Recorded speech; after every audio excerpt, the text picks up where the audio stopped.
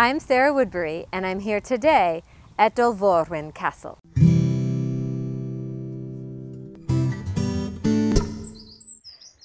Dolforwyn Castle was built between 1273 and 1277 by Llywelyn ap Griffith, deliberately in this spot to counter Montgomery Castle, which is located 4 miles to the east on the other side of the Severn River.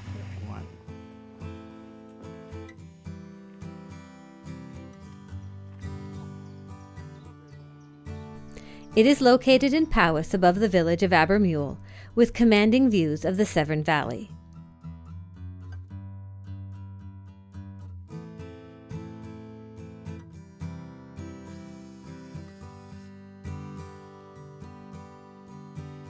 What was different about Dolforwyn as opposed to many of Llywelyn's other castles was not that they weren't strongholds or administrative centers, but that this castle was specifically built to counter the power of the Mortimers and Montgomery, 4 miles to the east. His other castles guarded passes, yes, and they guarded his sheep and cattle herds, but this one was really at the outermost point of his power, the farthest it ever reached, which was probably why in 1277, when it was besieged, he felt that he didn't have the resources to defend it.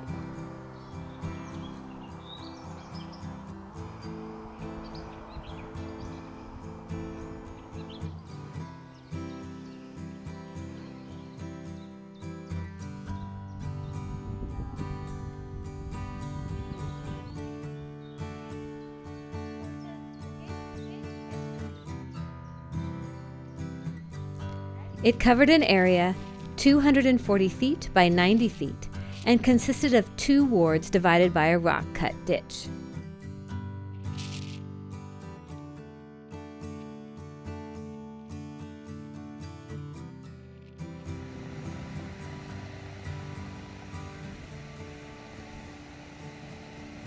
A rectangular keep sat at the southwest end with a circular tower on the northeast.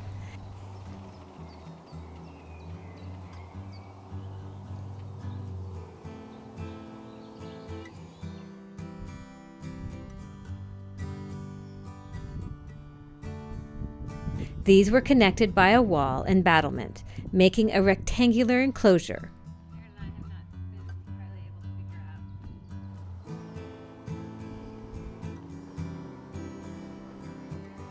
With a D-shaped tower on the northern wall.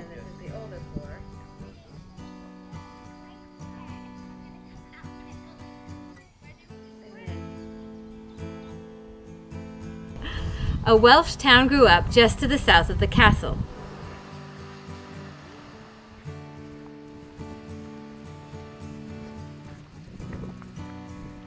At one time, a drawbridge led from the town across the southwestern ditch to a simple gate in the curtain wall.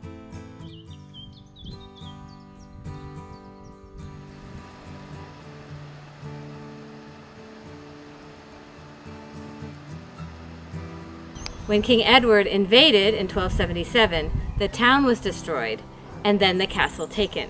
When Roger Mortimer took control, he rebuilt the town on the English side in the valley.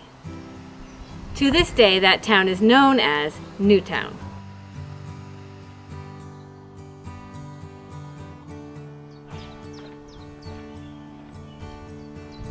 Because of its location and the threat it posed to the Mortimers, the castle was attacked by the English and taken early in the War of 1277.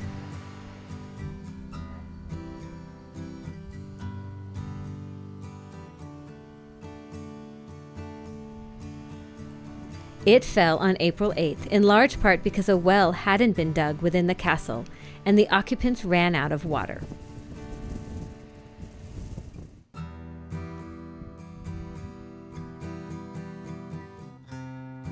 Subsequently, the castle was held by the Mortimers until 1322, when they lost their lands due to the treason of Edmund Mortimer.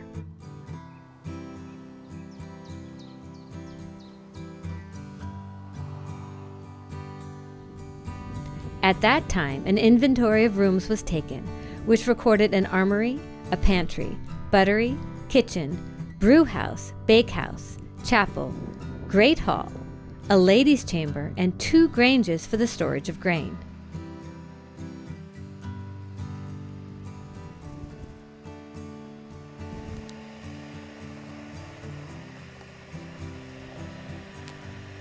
By the end of the 14th century, the castle was in disrepair and was never used again.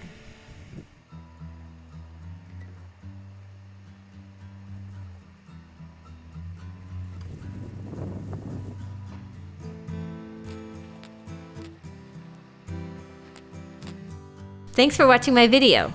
You can click on the playlist or subscribe to my channel to see more. There'll be a new video next week.